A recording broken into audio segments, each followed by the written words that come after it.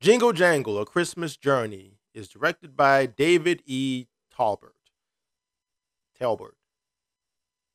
This film is about a toy maker that loses his passion and purpose after a partner of his steals his book of creations, a book of ideas for all of his inventions, and so pretty much has to find that purpose again. After the toy maker has aged horribly, gets the opportunity to make another toy to change the whole course of the world or something, and they're going to give him lots and lots of money for it. But then meets his granddaughter that he's never met before, and you're on for the ride of the Christmas journey.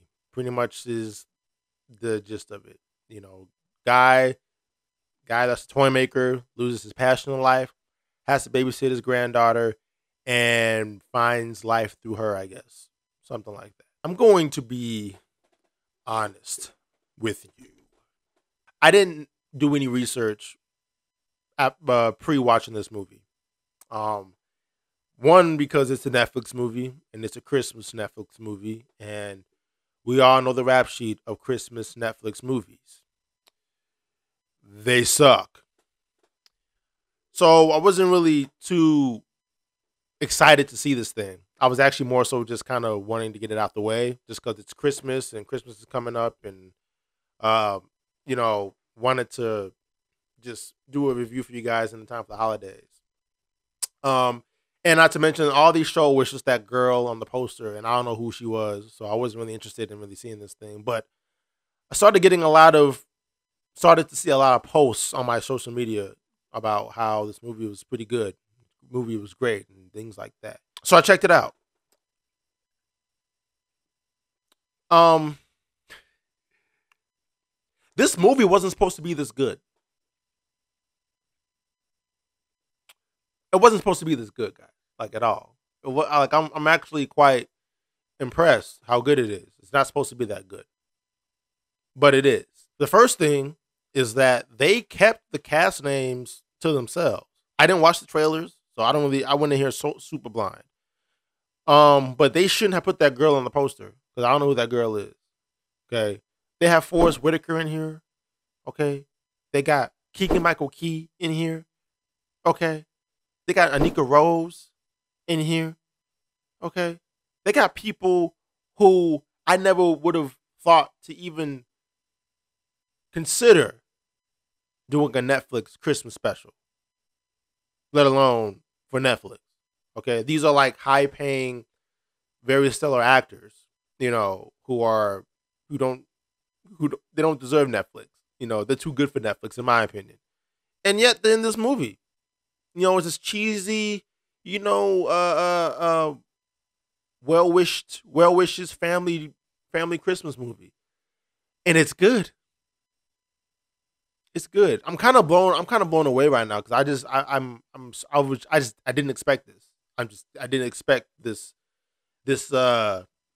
good news to be coming about, but I guess it is. I was expecting. I wanted to trash this movie. I was going to trash this movie because it just looked cheap and looked stupid, but it didn't look cheap at all. So let's just talk about it for a second. The budget of this film looked expensive. I don't know how much they put into this movie, but the effects, the sets, the costumes, the wigs, man, they gave Tyler Perry a run for his money because that shit looked expensive.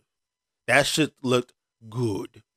That looked good. All of the magic and all of the the cute computer generated toy and things like that.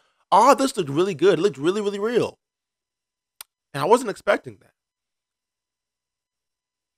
I really wasn't. Forrest Whitaker. I'm gonna tell you something else I wasn't expecting. I didn't expect this dude to have a voice like that. Okay? This dude was singing his ass off. Okay? Well, maybe I shouldn't say his ass off. This dude has some vocals. They weren't great.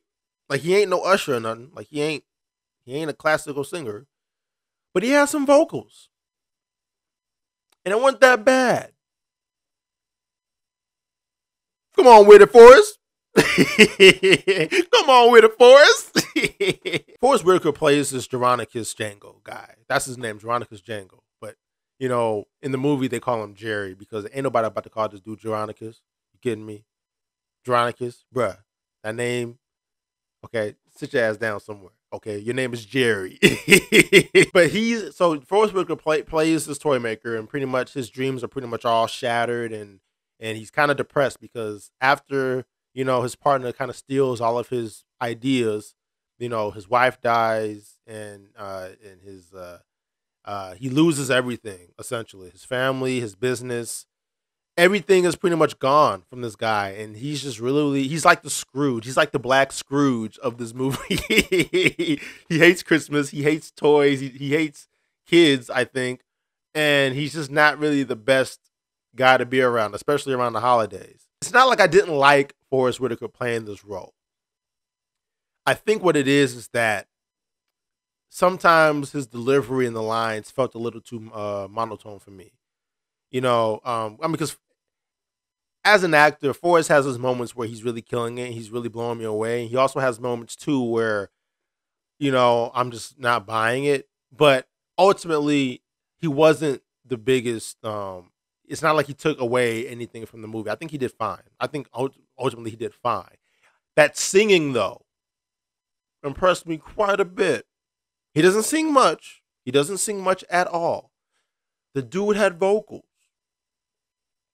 I see you. Okay. And it wasn't bad. The girl who plays his granddaughter, that girl can sing her behind off. Okay. And she was actually really cute. She was really, really quite charming as well. I didn't expect for her to really kind of pull on my heartstrings the way the message of the movie was trying to do. And she has a musical number in here that was quite inspiring. Quite inspiring as well. She got some moves. I was watching this with my wife, and one of the things that I said was that her name is Madeline Mills. She plays Journey. That's the name of the granddaughter that he has to babysit. I said to my wife that she looks like Miguel's daughter. If he was to ever have a kid, that looks like something that they look a little related. Maybe it was just a hairdo or something, because his forehead and shit. Like, I don't fucking know.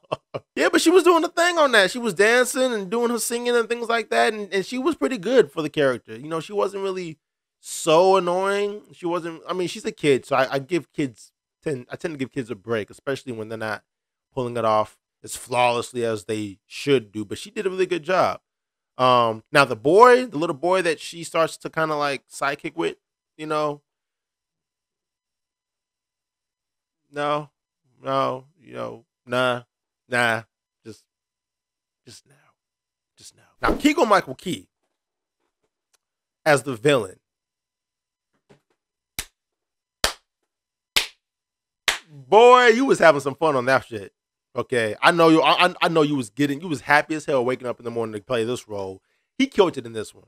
Okay, and you can just tell he was just having fun with it. It's not a serious role or nothing like that, but the guy was having so much fun with this movie just because of what it is. Like, this movie is not supposed to be taken so seriously. It's a Christmas movie, for Christ's sake. So there's a lot of suspense of belief that's, kind of expected, and that's kind of what the movie's asking for. And so that kind of have, Keegan kind of play this villain a little cartoony, I think fit well, because Keegan-Michael Key is already a cartoony type of guy, and by him kind of like applying his comedic time into certain things, it was just really charming. Like, I actually was cracking up seeing him kind of act a fool in this film.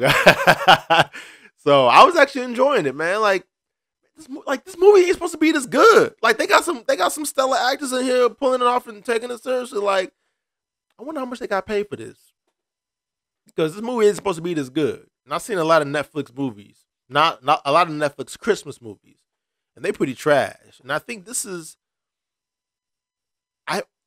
probably the first time I genuinely was entertained by this. I actually genuinely like this film. Now, the story itself, obviously it's not something to be enthralled by. It's not like it's original, but it's not something where it's gonna, I wouldn't. It's not going to make you come back to it, really, to be honest with you. The story, I think, is the weakest part of it. Because there are some things about just him in the toys and kind of, to get a sense of that is fine. But kind of seeing him mope around and saying, I want my business, things like that. I just wasn't really too interested in the story. But I'm going to tell you why I'm going to come back to this film. I'm going to tell you why I would watch this film again. That music, the music, the music, boy, that shit slaps. I said that shit slaps. Okay. And I think the music kept me in it as much as it did because it was so good. Okay. Because like I told you, I was ready to shit on this movie. But the music was so damn good. That shit was, woo, that shit was fire. Oh, that shit was fire. They had like the first number in there, kind of had like some kind of R&B hip hop vibe to it. And then you get the girl kind of singing her number, and she's killing it with that voice, and she's doing some little dance moves and things like that. And then there's like some moments in there where the production of the music was just, I think, so fantastic. Okay, like damn the story and damn everything else. This music was fire. I will watch this movie just for the soundtrack. Okay, it's a shame it's on Netflix because I feel like that music needs to be heard across the board, especially around this time. And the fact that you can only get it on Netflix, goddamn, that shit slapped. That shit slapped, man. I want to know who's part of that music. Oh, okay. John Legend produced that thing. I see you, boy. I see you. Yeah, produce more shit because that shit slapped hard. That shit was fire. I also liked the little toy, the little toy that comes alive. he kind of has like this over dramatic Spanish accent and kind of doing these little Zorro dances and things like that, and talks like Antonio Banderas from The Mask of Zorro. I thought he was pretty cool, and I'm glad that he wasn't in the movie too much because characters like that tend to annoy me a lot. But he was only there enough just to sing a song and kind of be gone for a good chunk of the movie, which is I appreciate it. But I think he starts to really show the comedy when he's like along with Keegan-Michael Key because this toy is supposed to be like, part of the arch nemesis to Keegan-Michael Key's character. He's like the Iago to Keegan's Jafar, if you will. They're like kind of plotting and planning and convincing them you need to steal this list, steal the toys, make this toy and follow this strategy to take over the whole world and you'll be rich and famous. And it was working, but there's some points where, he's like annoying the fuck out of Keegan and stuff. And it's, he was just funny, but it was hilarious. He would like slap him across the head. He would just slap him across the head when he did some fucked up shit. And it's crazy because I think what made it funnier is because Keegan is bald. He has this big old, he got that 5 head just sitting right here. Fools. Like, I'm pretty sure the director said, let's have a toy slap the fuck out of Keegan's head. We got that bald spot needs to, it's just so slappable.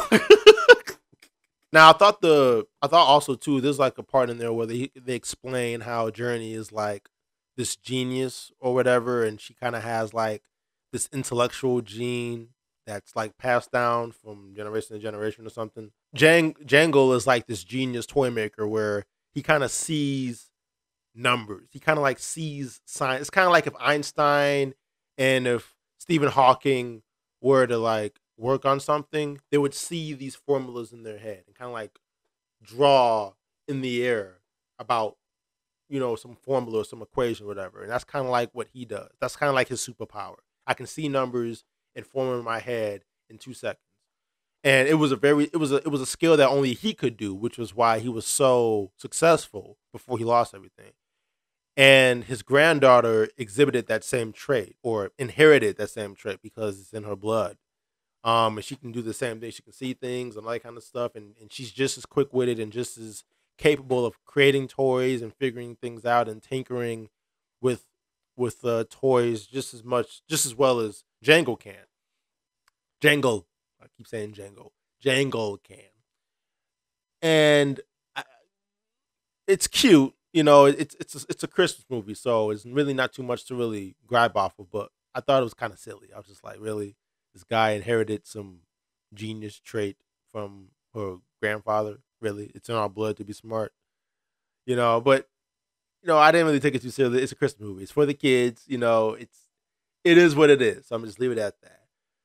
But this movie wasn't supposed to be this good, man. I really enjoyed this movie. I thought it was actually something really, really special, you know, and it came out around the time where everybody's kind of cooped in their houses right now.